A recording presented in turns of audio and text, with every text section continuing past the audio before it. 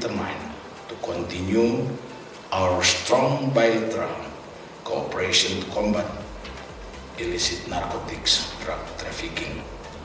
As we understand, this pandemic is not only turned our new way of life, it also create new modus operandi for the criminal. Ladies and gentlemen, illicit trafficking in narcotics drugs is one of the very complex organized transnational crimes with the root causes of complex problems. The modus operandi varies and continuously develops to be the concern of international community, including Indonesia and Australia.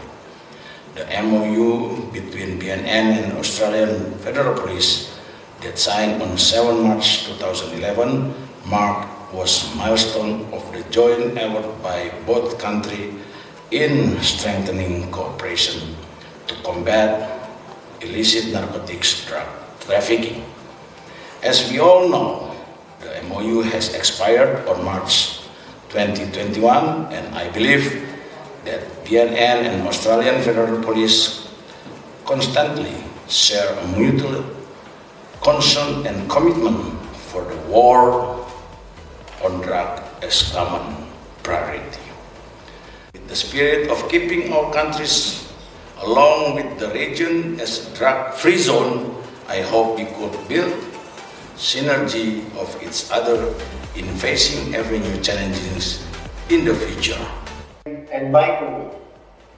This memorandum of understanding reinforces not just our relationship, but our partnership, and empowers us to collaborate even further and assist us in jointly combating transnational serious and organised crime, impacting both Australia and Indonesia and our citizens and our communities.